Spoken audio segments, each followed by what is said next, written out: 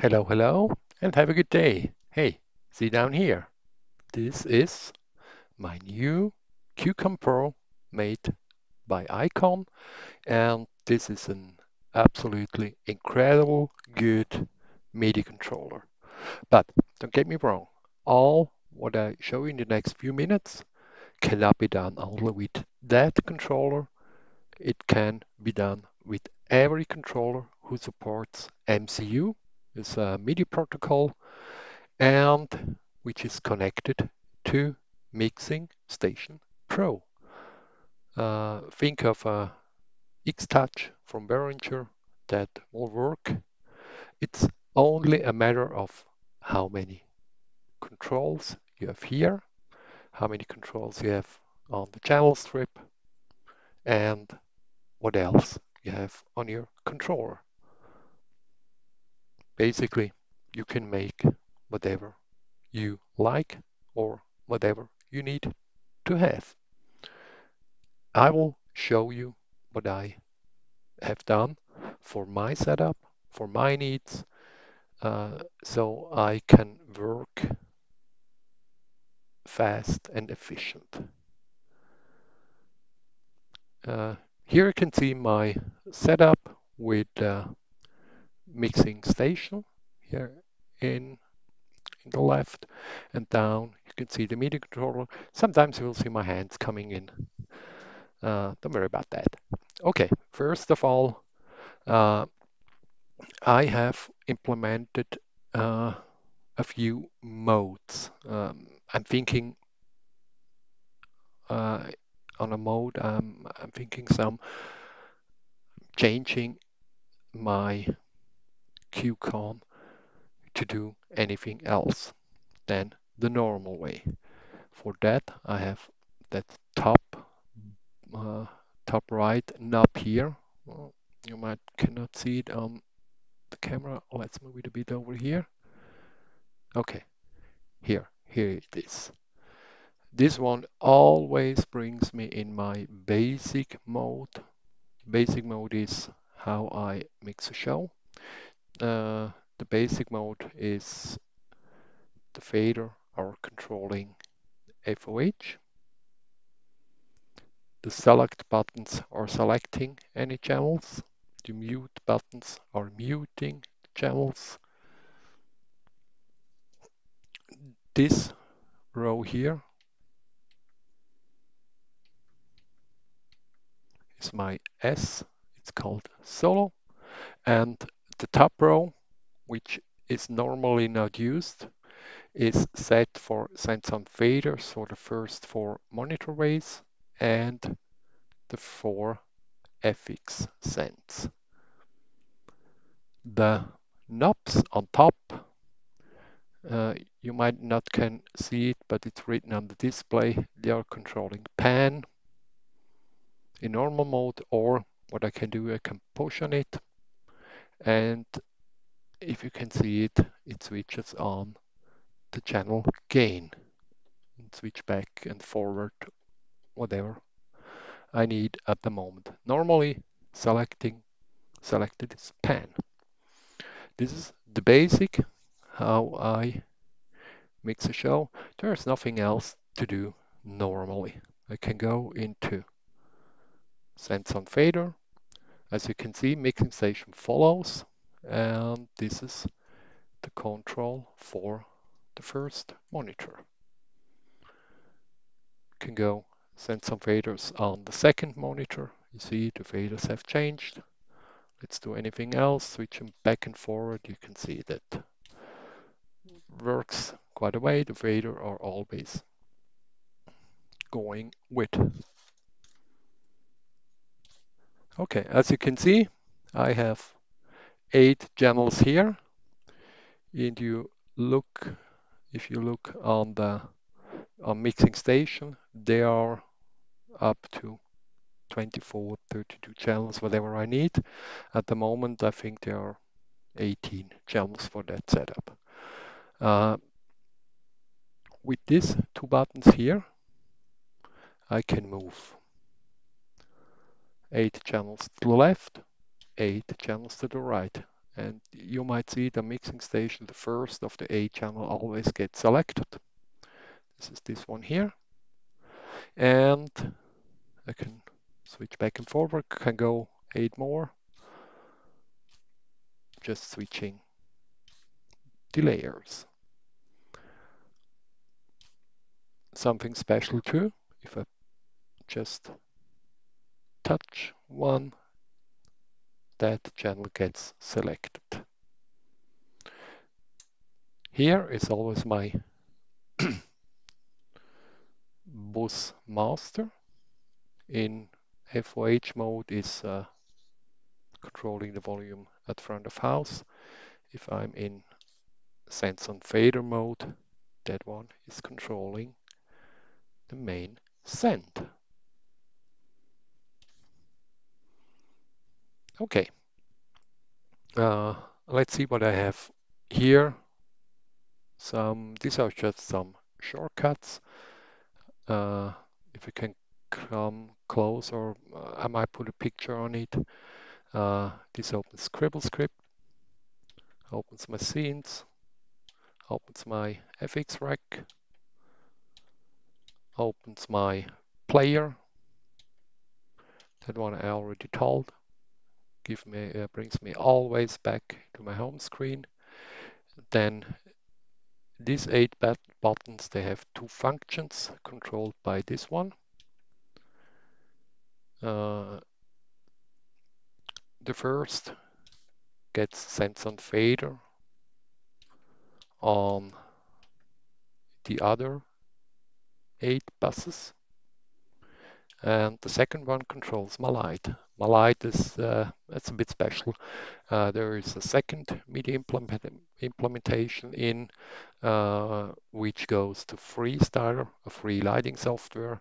In Freestar, I have 8 presets defined, and I just can start that 8 presets. That's about it. Okay, then on the next row, these are, as you can see in mixing station, these are the 6 mute groups. That row controls my different modes. I have pan mode, it's my default mode. I have EQ mode, gate mode, compressing mode, GOF called gain on fader, so we'll come to that one a bit later. And this one goes to lighting mode. 8 more buttons opens my 8 FX slots. And there is a lock button who locks my faders. This is a QCon standard button here. I can open a screensaver to not that I don't change anything what I shouldn't. And here, the last 6 layers, they are controlling my last 6 buttons. They are controlling my layers. There's one. Let's go to default mode. There's just moving left, right, and here's my always the first is the user 1, user 2, user 3, user 4. I have these 4 layers I have defined on every board I'm using it with. And the default layers like in channel 1 through 16, in channel 17 to 32, all my 16 mix buses, all my FX returns and aux channels, my matrices and main, and my DCAs. Shortcuts always to these standard layers. And that one down here, as I already told, moving between the channels on one layer. In the middle, the zoom button, you might see it blinking. This controls the tap delay, the time of my delay with tapping. Can go slow or can go fast, whatever I need. That button down here activates my mute group 1, on which always my fx returns are. And that one solos my active bus. So active master can be an FOH or a monitor send. So I have it on my headphones because there is no button up here, and sometimes I'm happy to hear it. Okay, what else can I say? The jog wheel controls in the normal situation controls. You see it on the mixing station. It controls my headphone volume. And now let's go into the special things. This is that row here, like my different modes. The pan mode, the modes normally are controlling the encoders up here and the first row of buttons. This is the normal. Some small differences are in some modes. I'll let you know about this. Pan mode, as I said, the first row is send some faders on the 8 most used buses. Encoders controlling pan. The encoders can be pushed to control the gain. Can push the gain, switches back to pan. The EQ mode. In the EQ mode, I can control all 4 to 6 EQ bands who are available on a channel. EQ mode works on the selected channel, not on the 8 channels. That means which channel selected is pretty important. On the first button, who is ready yet, I can switch on off the EQ. On the last button in the EQ mode, I can switch on off the low cut. Low cut frequency is right above. You see it moving. And the frequencies, the first band is here, second band, third band, and fourth band. And to change anything on the first encoder is the EQ type. Let's switch to the first band, it's easier to see. See, change from a low shelf, PQ, VQ. It's on the first, it's always labeled in the display. The frequency can be changed. Gain from the DQ band can be changed, of course, and the Q. It's really handy having these on the knobs up here. It's really handy. The knob can be pushed too. The first knob is the first band, second, third, and fourth. The last 2 knobs I can just go through. Might not need it any time. But here I can switch to the band, and then you see always the right EQ band gets been changed. Okay, let's switch into gate mode. In gate mode, as usual, on the first button, switching it on and off, and all other functions are labeled in the display. There are no functions on the knobs push, but the turning is there, hold, range, 2 are empty, not assigned, attack, hold, and release. Just about the same in the compressor mode. The first one switches on off. On the knobs is the salt ratio, gain, the mix, attack, hold, release, and knee. And you can see that works pretty well. changing threshold, changing ratio, changing the makeup gain, changing the mix. If you do parallel processing, attack, hold. This is handy, having it here and not having to move it on the with a mouse. Release and knee. This is the compressor. Always go back to the default mode with the pan knob or with the home knob.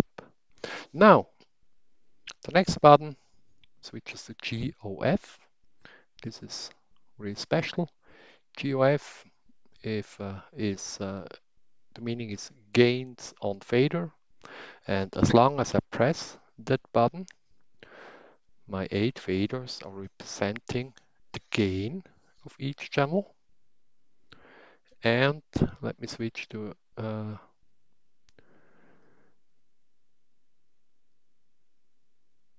oops, that was the wrong one. Let me switch into record mode so I have preamps assigned to the channels. On top here is phantom power of each channel. You see here changing the phantom power, and here moving around the gain. So let's switch back into play mode that we have something on the meters. So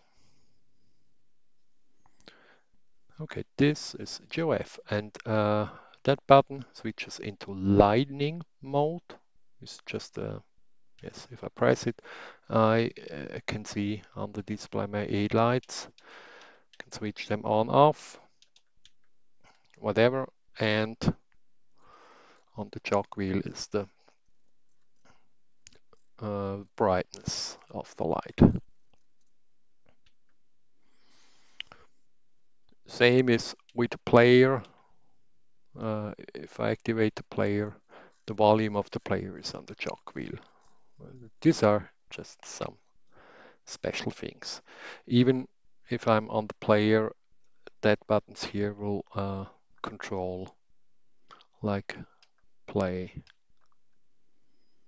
But for that I will have to open the song. Now I can go to play. There's the USB player with the USB stick plugged in to the M32. Switching back to stop, and that's about it. But this is just something I don't know if I need it anytime. If I'm on solo on one or more channels, the scrub button will clear solo. Yes, that's about it.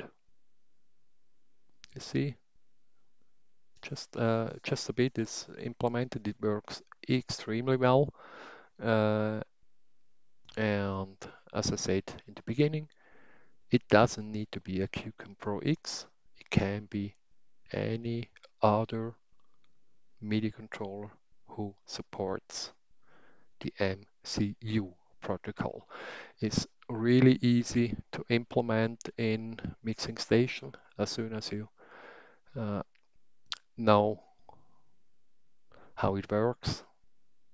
If you know how to design an individual layout, you know most things you need to know. Okay, I hope you liked the video. Making a job for now, for today, and wish you a good day. Bye.